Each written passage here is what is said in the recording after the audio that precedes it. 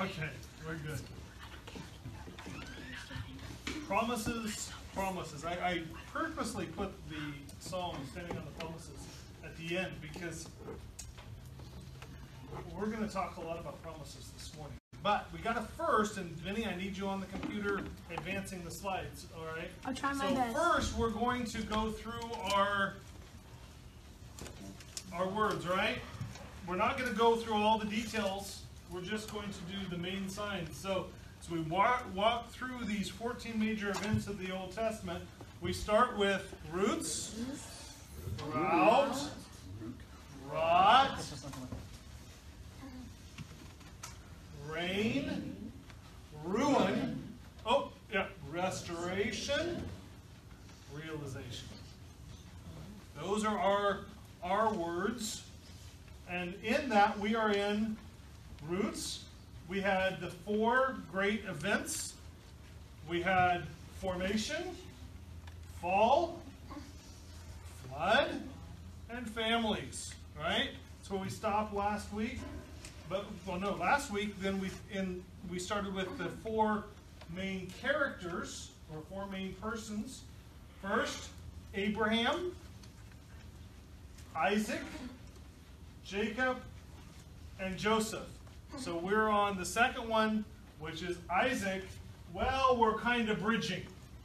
Because to talk about Isaac, we still got to talk about Abraham. And we got to talk about the promises God made to Abraham. I tell you, one of the things my girls would always let me know is if I didn't fulfill a promise. Dad, you promised. Dad, you said. Any other parents have that issue? Their kids, you said, I'll do something, and then you forgot about it or whatever, it didn't happen, and you were told. Yeah? It's easy to break a promise, whether by intentional or accidental. There's sometimes when you don't do something because simply you forgot about it. Anybody here have that problem? I have a good forgetter. I do. I will forget I said something. I'm also a bit of a procrastinator. Anybody else a procrastinator? I know that some people are. Samantha's not a procrastinator. I am. Oh, Tiffany's a procrastinator. Chris is wanting to make sure everybody knows Tiffany's a procrastinator. And now everybody on Facebook Live knows it too. Are waiting until the last 2 months to do the PE courses you need to graduate? Yeah, okay. Lee's a procrastinator. That's okay. Nobody's watching it though. So sometimes promises get put off and aren't taken care of right away.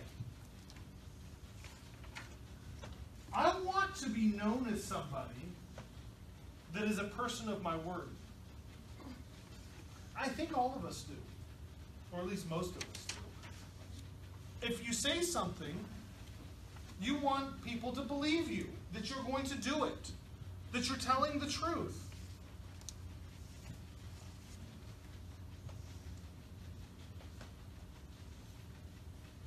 Abraham was given a promise by God. Do you remember the elements of that promise?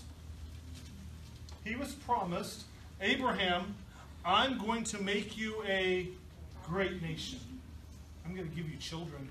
In fact, Abraham, look at the stars of the sky, God said. Look at the sand of the sea. Just like you can't count the stars, and just like you can't count the grains of sand on the seashore, you won't be able to number how many kids I'm going to give you. It'll be innumerable. And Abraham, I'm going to do it through Sarah. Sarah and Abraham were old. God wanted to make it clear that he was faithful. Do you believe God's faithful? Yeah. Do you believe that if God says he's going to do something, he'll do it? Do you ever act like he won't? Somehow, what our head knows and what we actually do can be 2 different things. there was a bumper sticker that was popular back in the 90s, I think it was, that says, the Bible says it, I believe it, that settles it. Anybody remember seeing those? Yeah. I always say I don't like that bumper sticker. Me too. The middle line needs to be scratched out because it doesn't matter whether you believe it. You can disbelieve what God says he will do, and he's still going to do it.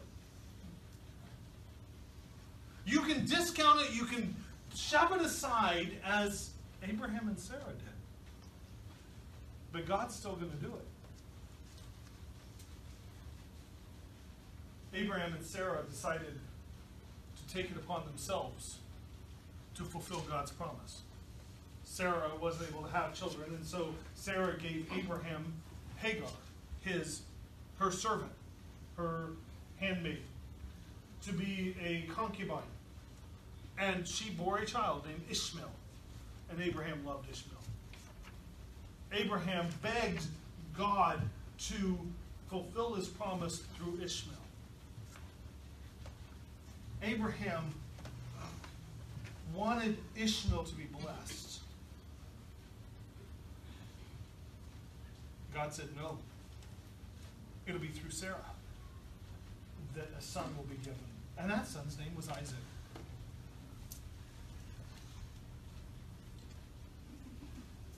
God did a number of things to try to show Abram that he was a God that would keep his promise. The first thing we want to look at is in Genesis chapter 17, and I did not put all the passages up because they're really too long for me to put everything on the screen. So I'll read them to you. Genesis 17, in the first 9 verses, God gives to Abraham a new name. Abram, a new name. When Abram was 99 years old, that makes you look young. He's 88. That's 11 more years. When Abram was 99 years old, the Lord God appeared to him, saying, I am God Almighty. Live in my presence and be blameless. I will establish my covenant between me and you, and I will multiply you greatly. Then Abram fell face down as God spoke with him. As for me, my covenant is with you, and you will become the father of many nations. Your name will no longer be Abram, but your name will be Abraham. God changed Abram's name, which meant exalted father, to Abraham, which means in Hebrew, father of a multitude. God is saying in the very words, the very name that he is going to call Abraham now, that I'm going to make you a great nation. I'm going to multiply you. You're going to be the father of a multitude. I don't know about you, but father of 4 is enough for me. You know, when you go down generations, we were just together with my dad's 4 children. I'm the youngest. Their children, and their children. In just 3 generations, there was 40 of us from 6 in the home I grew up in, right?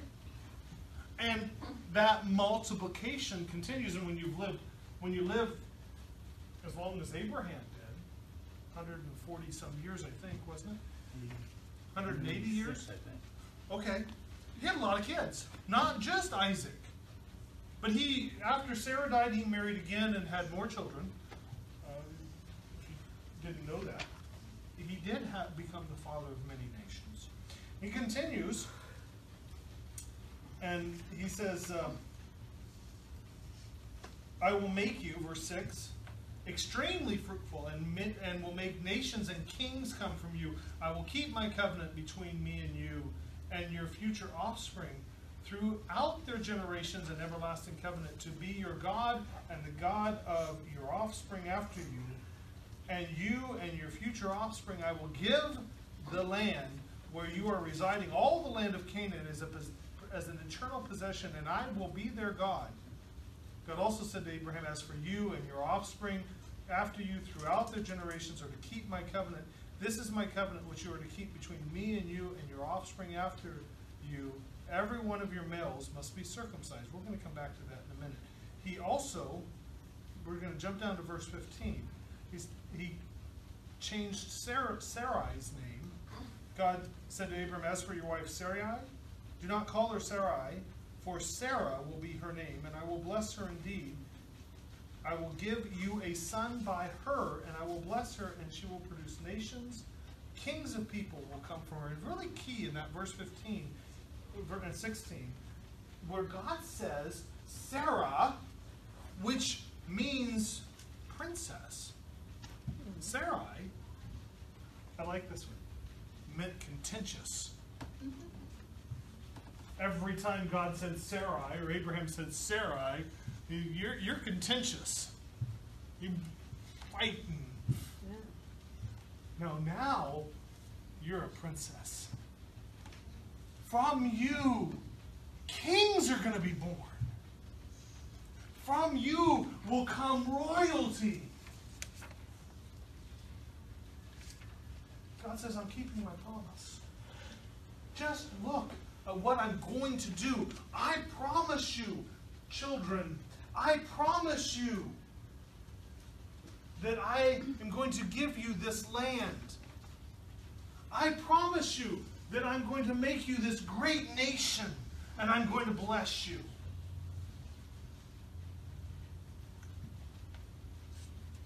God also gave them a sign, an outward sign for this covenant that he's made.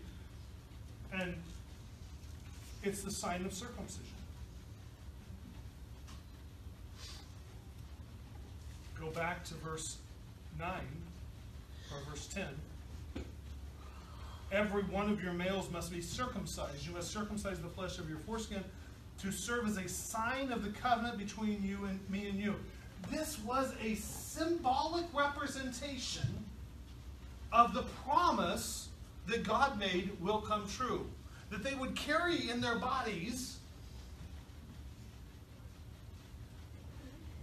this symbolically was to throw away, get rid of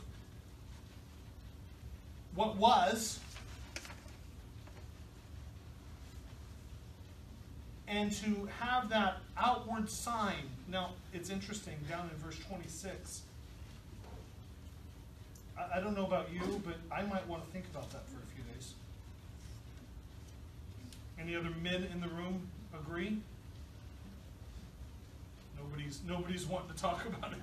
I might want to think about going out and not only being circumcised myself at that age, 99 years old, but putting every male in my house through that pain.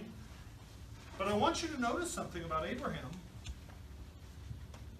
On that same day, verse 26, Abraham and his son Ishmael were circumcised, and all the men of his household, both slaves born in his house and those purchased with money from a foreigner, were circumcised with him. Abraham did not hesitate to obey God. It's interesting to me that Abraham believed God. In fact, the Bible says Abraham believed God, and it was counted to him for righteousness. He believed that this was what God was going to do with his whole heart. And yet, there was one little part when Abraham couldn't make the promise happen himself. Sarah couldn't get pregnant. That he took it upon himself to make the promise happen by going into her concubine. He still believed that God was going to do it, but somehow he needed to help God. Ever feel that way? I do, a lot. Yeah. I know that God has promised, and I know God is doing things, but there's a lot of times when I feel like, well, God, I just need to help you. I need to do this or do that or do this other thing to help you along. But God, you've promised. I believe the promise. And sometimes we feel like it's a failing of ourselves that God isn't working. And it's not. Here's the problem. My kids, when I would not fulfill my promises soon enough, would make sure I remembered them. Does God forget his promises? Is God's time the same as ours? No, in fact, God is not bound by time. And some of the promises he made to Abraham won't be fulfilled until the millennial kingdom. Interestingly enough. Some of them won't be fully fulfilled until yet future. Does that make God a procrastinator? God doesn't procrastinate. He does everything right on time. Everything right on time.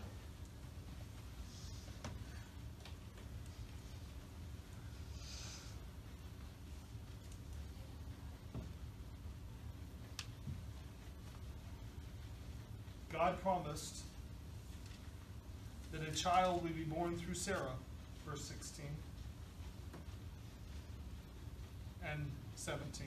Abraham didn't believe that that was possible. Chapter 17, verse 17. Abraham fell face down and he laughed. And he said to himself, can a child be born to a 100-year-old man? Can Sarah, a 90-year-old woman, give birth? So Abraham said to God, if only Ishmael were acceptable to you. But God said, no. I'm not going to do it your way. We're going to do things my way. Abraham wanted to come on, God, I've got the solution. Just accept what I've done. No. What you've done was not right. Interestingly, Abraham should not have ever gone into Hagar. Ishmael should have never been born. Amen? But God, for Abraham's sake, chose to bless Ishmael anyway. When we do things that we're not supposed to, and then God chooses to bless anyway because of his son, we need to be careful not to assume that the thing we did was condoned by God. Just because he's now blessing. Because he blesses based on other things. Blessing doesn't mean God thinks that what we try to do out of our own flesh to fix things is the right thing. Does that make sense? God said, I'll bless Ishmael. Verse 20, as for Ishmael, I have heard you. I will certainly bless him. I will make him fruitful. I will multiply him greatly. He will father 12 tribal leaders, and I will make him a great nation. But I will confirm my covenant with Isaac, whom Sarah will bear to you at this time next year. When he finished talking with him, God withdrew from Abraham. And Abraham took his son Ishmael and circumcised them. God also gave a special relationship to Abraham. I put it one way, I put it this way. The Son of God comes to dinner. What would you do if the Son of God was coming to dinner? Would you put out your finest china and fix the best meal you could ever fix in your life? Chapter 18. In my Bible, it's entitled Abraham's Three Visitors. Then the Lord appeared to Abraham at the oaks of Mamre while he was sitting at the entrance of his tent during the heat of the day. And he looked up and saw three men standing near him, and when he saw them, he ran from the entrance of the tent to meet them and bowed down to the ground. Then he said, my Lord, if I have found favor in your sight, please do not go past your servant. Let a little water be brought that you may wash your feet and rest yourselves under the tree. And I will bring a bit of bread so that you may strengthen yourselves. This is why you have passed your servant's way. Later you can continue on. Yes, they replied, do as you have said. So Abraham hurried into the tent and said to Sarah, quick, knead 3 measures of fine flour and make bread. Meanwhile, Abraham ran to the herd and got a tender, choice calf and gave it to a young man who hurried to prepare it. I don't know how you can hurry to prepare a cow that was on the hoof one minute and you're putting on the table the next. Nor can you hurry to make bread when you haven't even started it. except maybe unleavened. This took hours. And they prepared one of the finest meals they could, and I don't think even at this point Abraham knew who he was entertaining. It is customary to this day for the nomadic people, the Bedouin of the land of Israel, if you go into their community, they will entertain you in this same way. You go in and they will sit down and they will lavish gifts upon you. They will give you some of their coffee that if you put a fork in it, it stays standing straight up. It's that thick. They will feed you, and they are some of the most hospitable people in the world. You know, Israel has tried to get them to live in houses for years. In fact, Israel built a whole community just for the Bedouin to live in. And they moved them there, and the Bedouin pitched their tents outside, and their goats lived in the houses. I'm dead serious. This is the way they choose to live. Abraham was a Bedouin of sorts. He was a nomad. And here he's sitting in the heat of the day, under this tree in the door of his tent, and he sees people walking. And my friends, this area of Israel is no different than what we live in, the climate we live in right here. And can you imagine yesterday, about 3 o'clock, somebody traveling on a long trip and out in the middle of nowhere, and you not offering them a cup of cold water? Abraham did what was normal and natural. It turned out that these visitors were two angels and the pre-incarnate Son of God. Before his coming to Bethlehem, in the Old Testament, we see who would become Jesus, the Son of God, the second person of the Godhead, appearing multiple times in the Old Testament, usually under the title, the Angel of the Lord. And you can always tell, like when Gideon saw the Angel of the Lord at the wine press, he was threshing wheat, throwing it up in the air, trying to get the chaff out of it, because it's down in the wine press, there's no breeze. Who was he entertaining? The Angel of the Lord. What does that mean? Well, we know it was Jesus, the pre-incarnate Jesus, because he accepted worship. Gideon put a sacrifice on the stone, and he went up into the smoke that was ascending and disappeared. He accepted the worship. Only God will accept the worship. But the servant of God will always reject it because I'm just a servant like you are. So you can always tell if there is an offer of worship, an angel will always reject it. God will always accept it. Here, pre-incarnate Christ comes to dinner. Abraham took curds and milk and the calf he had prepared and set it before the men, and he served them as they ate under the tree. Where is your wife, Sarah? They asked. They're in the tent, he answered. The Lord said, I will certainly come back to you in about a year's time, and your wife Sarah will have a son. Now Sarah was listening at the entrance of the tent behind him, and Abraham and Sarah were getting old in years. Sarah had passed the age of childbearing, and so she laughed to herself. After I have become shriveled up and old, and my Lord is old, will I have delight? The Lord answered Abraham, why did Sarah laugh? Saying, can I really have a baby when I'm old? Is anything impossible for the Lord? The appointed time I will come back to you in about a year, and she will have a son. Sarah denied it. I did not laugh. And she said, because she was afraid. But he replied, no, you laughed.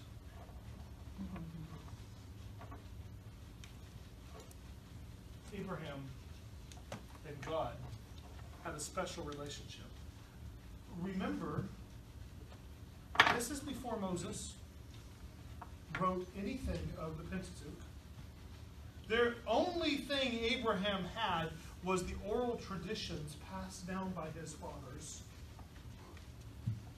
Abraham very likely could have known Ham, Shem, or Japheth. Probably Shem.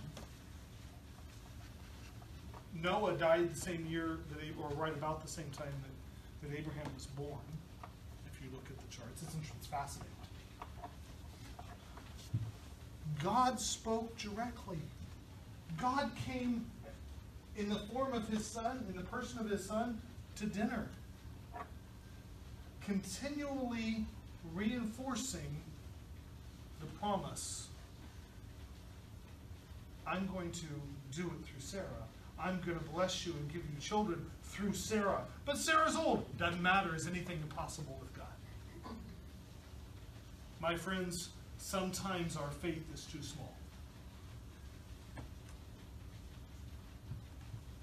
We were visiting the first church I pastored in Hudson, Michigan. A little story about faith a little bit. We were the building was under construction. We were adding on about a 3,000 square foot addition to the 150-year-old building to add restrooms that were actually decent and so forth. And because it was under construction that summer, we couldn't do Vacation Bible School. And so we decided we were going to do a one-day event in the park. And we were going to call it WWJD Day. Does everybody remember the What Would Jesus Do movement a number of years ago? We were going to call it WWJD Day, and we were excited, and we decided we needed to prepare for 50 kids. Now, this is a little church that barely had 10 kids coming at all. Not even. And one of the older men in the church was given the task of building bird feeders. Kits. So, yeah, little craft kits. But they were gonna cut the wood and plexiglass and everything. Grandma Ship had one in her front yard, one of these for years and years, because one of my girls gave it to her after they were done. Had to be Janae. Janae would be the only one that was old enough, I think. Anyway, Susan said, I want you to prepare for 50. And Leo Huff, bless his heart, said, oh, we're not going to waste all that material. There's no way we're going to have 50 kids. You're having it at that park clear outside of town. We don't have that many. How many did he want to do? 15 or 20? Like 20. I'll do 20. He says, no, you'll do 50. We're going to have 50 kids. The day came, and the kids started coming. And they came, and they came. And guess how many kids we had? 150. No, we had 50 kids. I was like, there was one yeah. one craft for every child and not one extra. And Mr. Huff was sweating it out as the kids kept coming, and he came up and says, I don't think I have enough faith. Now, honestly, that's not real faith, because God didn't promise us 50 kids. That's just hope or intuition, or, you know. My wife's good at that, by the way. Desire. I Real don't have a faith. prediction for this week, though. I don't either.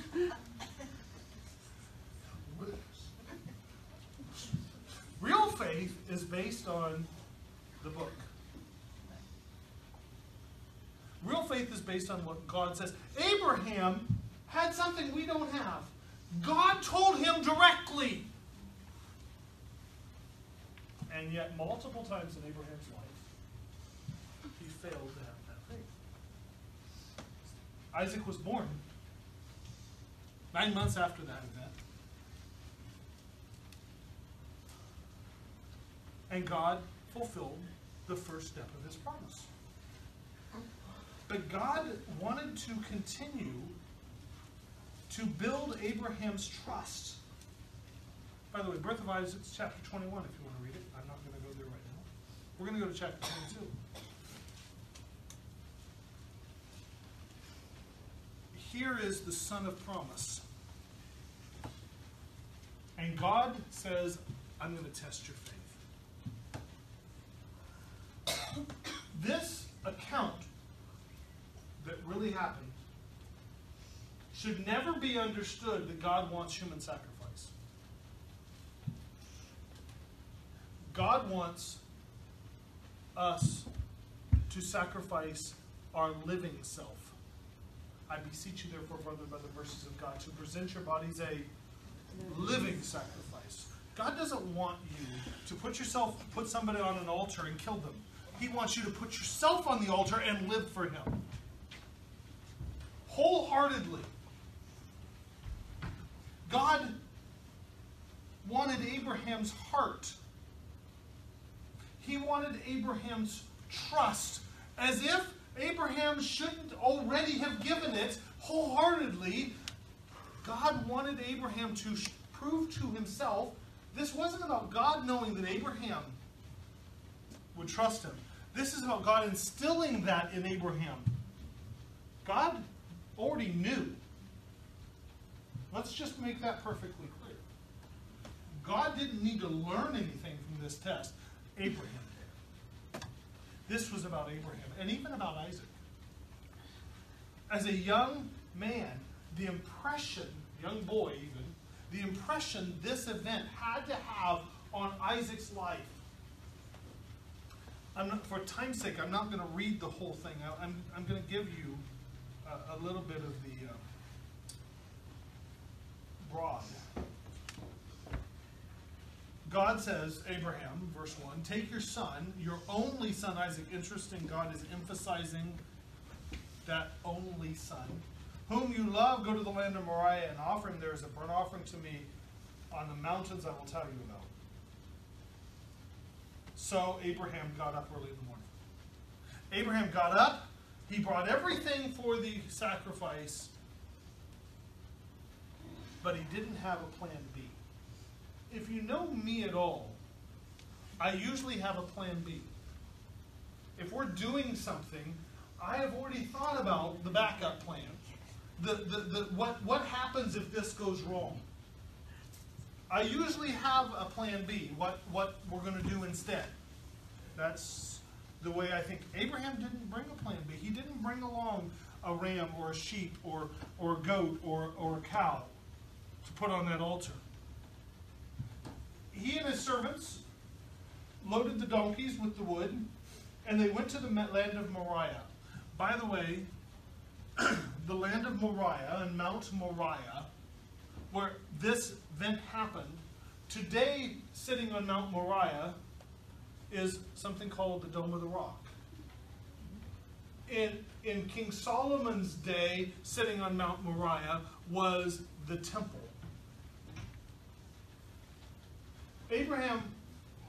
God brought Abraham to the very place where his temple would be built and sacrifice made, and where his son would offer himself. Because this is truly a picture of what his son would do on the cross for us. So he saddled his donkey, took with him 2 young men, and set out for the place. When they got there, Abraham said to his young men, stay here with the donkey. Now listen carefully. The boy and I will go over there to worship, then we will come back to you. Abraham had tremendous faith that God was not going to leave his son dead. Abraham believed that he was going to kill his son. Walking up there, Isaac asked the question,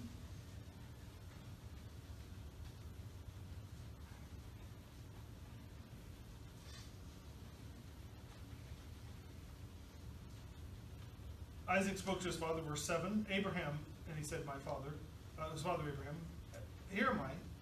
The fire and the wood are here, but where is the lamb for the burnt offering? And Abraham answered, God himself will provide the lamb for the burnt offering, my son. Then the 2 of them walked together, and when they arrived at the place God had told him about, Abraham built the altar there and arranged the wood. Now, this would have been there on Mount Moriah. Underneath the Dome of the Rock is a rock. Interesting about that, meaning that the Dome of the Rock is covering a rock. It's the highest point of Mount Moriah. Whenever you built an altar, you would build it on the highest point of the mountain. That happened when Elijah built the altar on Mount Carmel. They went up to the highest point of Mount Carmel, and that's where they built the altar. Some say because that you're closest to God. For whatever reason, it was always built on the highest point. That is the same rock that Solomon put the altar on hundreds of years later. And you can go see that rock. I've been in there. You can go see, and you can see all the carvings where they chiseled out to set the stones and build the altar. It's fascinating. The Muslims control that today, but there's a day when that's going to be back under Jewish control. But they'll resume sacrifices. In the millennial kingdom, there'll be no need for sacrifices. But the Israelites will resume sacrifice. He built the altar. He put the wood on top. And then he bound his son Isaac and placed him on top of the wood. How old is Abraham at this point? 101, huh? 112 years old. They're thinking his son's about 12 years old. I don't know about you, but I think a 12-year-old might be able to overpower a 112-year-old. The Bible doesn't say a thing about Isaac resisting his father. Wow. Abraham bound Isaac and put him on wood, pulled out the knife, and was in the motion of bringing it down when God called out, "Stop!" Because God had taught Abraham, and Abraham had learned, and Abraham in faith, believing that God could raise him from the dead, Hebrews says, was going to take the life of his son. Instead, there was a ram caught in the thicket. There was a ram provided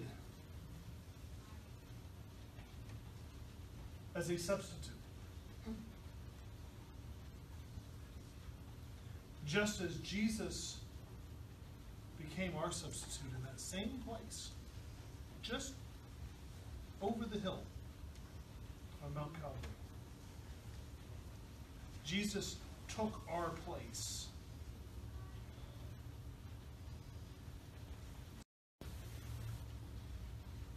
That we might live, that we might be in him, that we might be qualified, made spotless by the blood of the Lamb. Abraham in faith believed God. Do you? Do you take him at his word? Do we believe what's written in the book and do it? The Bible says, Peter preached to the crowd on the day of Pentecost, be saved from this perverse generation. I was reading an article about how perverse our generation has gotten. How pornography, this article is about pornography, has invaded the church.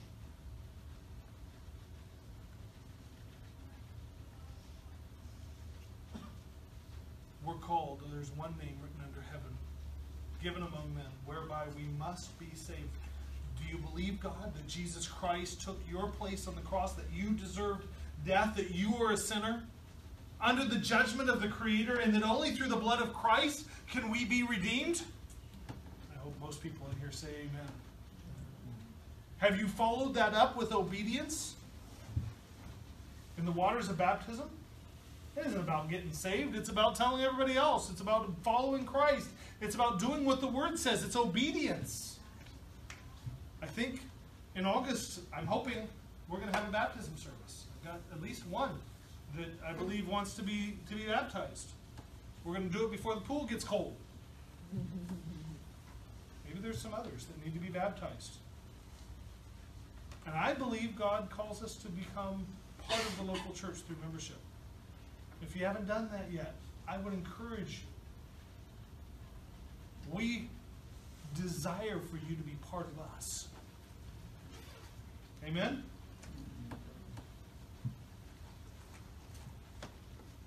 God has promised us many things. I think of in Matthew, the Sermon on the Mount, he says, seek first the kingdom of God and his righteousness. Condition, seek first. Put God as priority. And all these things will be added to you. Some would say, anything you want, no. Health, no. God doesn't promise us to be healthy, wealthy, or wise.